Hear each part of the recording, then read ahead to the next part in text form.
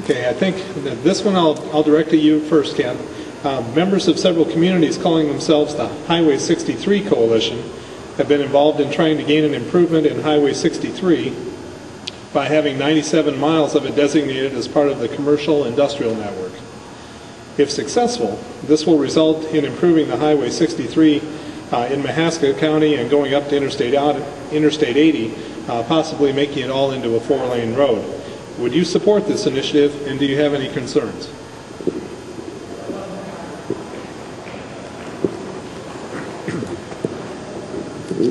I absolutely do support the initiative. If one looks at the big picture, Highway 63 is, close to 1,300 miles long. The worst stretch of that is the 100 miles from Oskaloosa to Waterloo.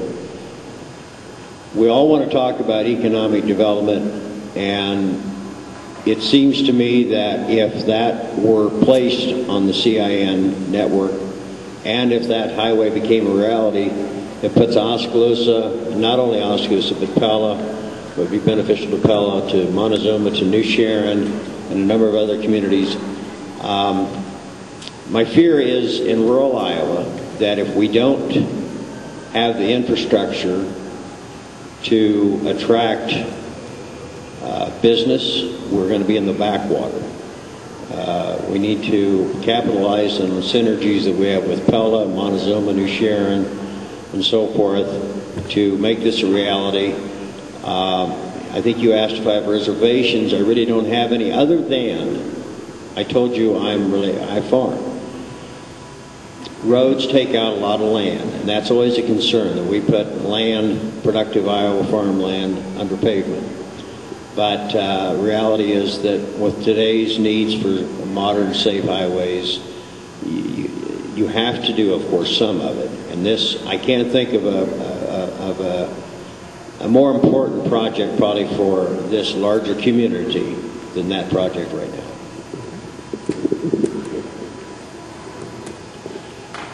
I agree with Ken. We do need to do this project. The road hasn't been updated in decades. I recently went up to Minneapolis. I drove Highway 63 back all the way from Minnesota to Oskaloosa. And yeah, we do have the worst stretch here. There's already parts of the state that have it either in 4-lane or staked out, ready to go to 4-lane. And so we're already behind. And we keep hearing of 4-lane from here to I-80. It'll also be 4-lane from here to I-90. They're working on Missouri to make it all the way down to I-70. So it's more than just local traffic. It would bring a lot of traffic into the county. It would also help with the bypass, direct some of the truck traffic around Oskaloosa instead of having it right downtown. So yes, I'm definitely in support of the project. Okay.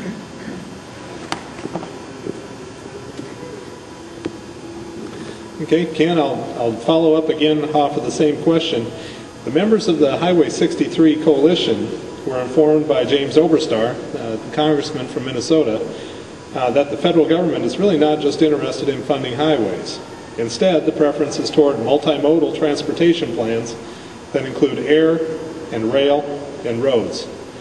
To that end, the Oskaloosa and Pella City Councils have been encouraged to pursue a regional airport.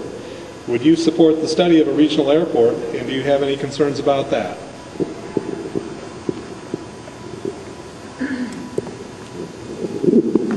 I'm going to give you another qualified yes.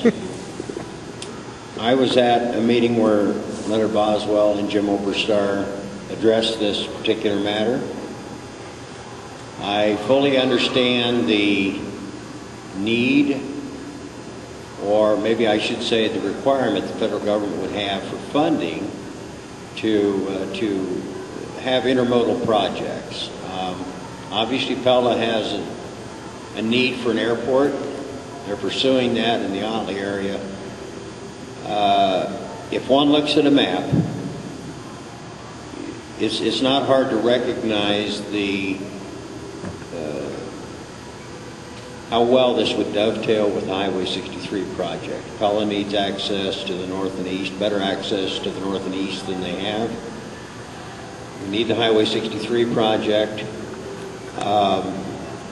So that it makes a lot of sense when you look at it on a map and you put it on paper.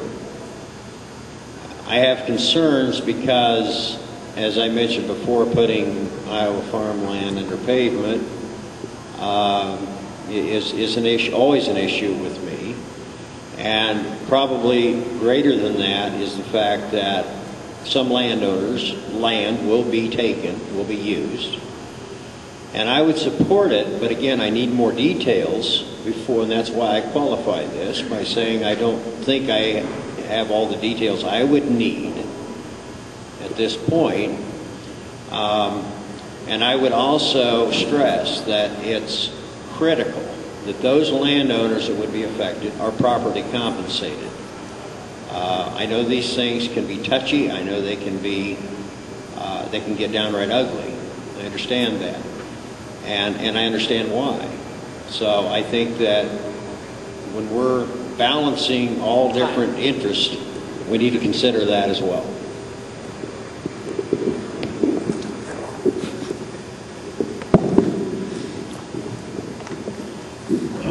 Me and Ken seem to be in agreement quite a bit this evening. I understand the federal requirements for the airport to go along with the highway, and you know, the highway is definitely needed. I've had people comment to me that why are we building an airport that would just support one or two businesses, and I don't, you know, we need to look at the big picture.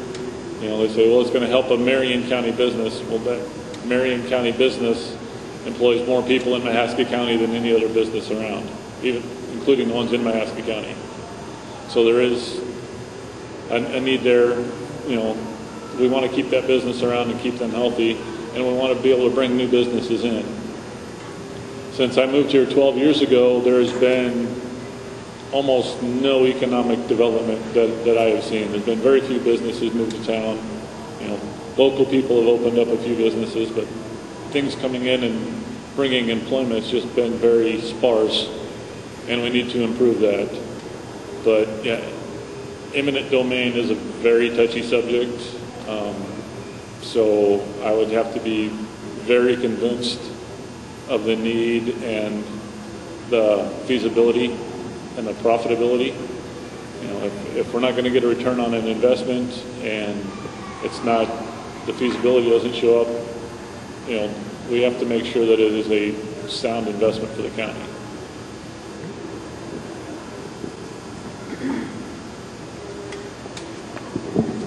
If I call time during in the middle of a statement, please feel free to finish your statement.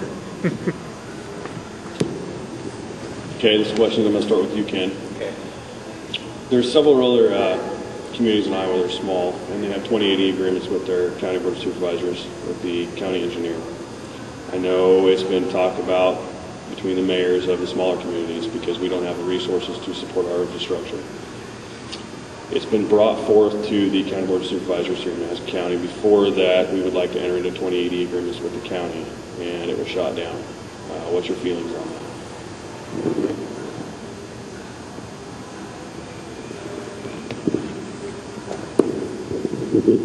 George, back to my definition of community.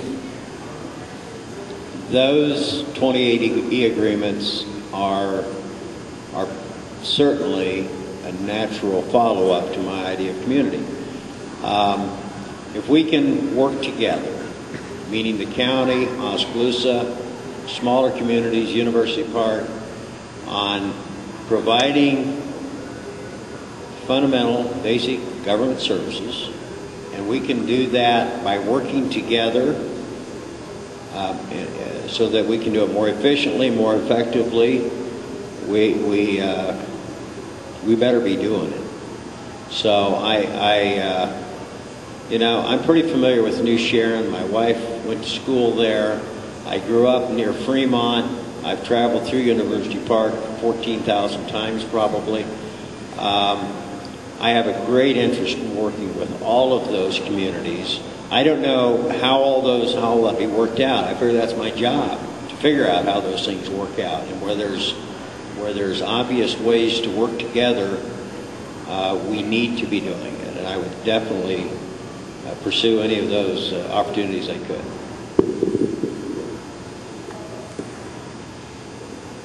Yeah, one of the things I've heard is when I've been walking around all the smaller communities is, they kind of feel abandoned by the county. They haven't seen a lot of attention, and they would like to work better with the county. So that would definitely be a natural progression, is get in there. I did talk to the county engineer, and he said the state gives the county, for cities less than 500 people, they get $5,000 a year from the state for road maintenance. So that doesn't go very far. So that's one of the reasons we need to have the county and the cities work better together to make better use of our resources.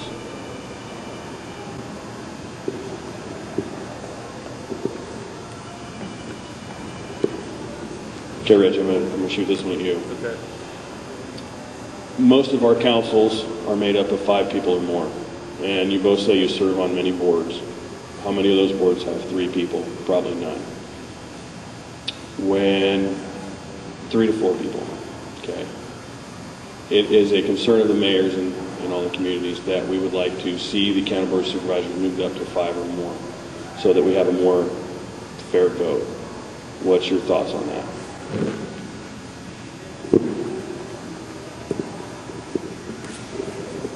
Actually, that is not one I've considered yet. I can see the reasoning behind it, because if you get,